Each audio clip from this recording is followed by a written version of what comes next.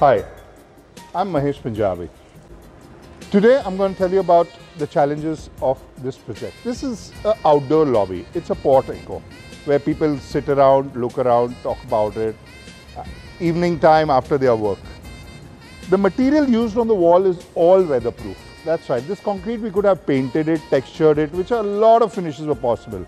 But we suggested to the clients only to stain it in the natural rough coat that it is. So concrete itself is a good looking finish.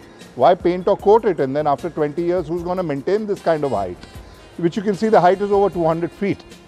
So this concrete was simply coated, and all the metal behind me is cotton steel. What is cotton steel? You must have seen bridges and ships. Over the years, they naturally corrode to take this color. And neither does this bleed or leak, so that the color of this goes in the flooring and the granite absorbs it. This cotton steel stays as it is for years and years to come.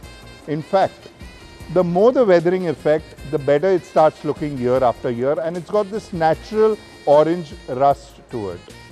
The first time the rust is artificially applied to it, there's a process and a chemical coating which takes 2 days. Then year after year, it has a natural weathering effect, just like patina has on copper. So this is cotton steel, which we've used all over. Even the pots overhead, hanging overhead, are cotton steel.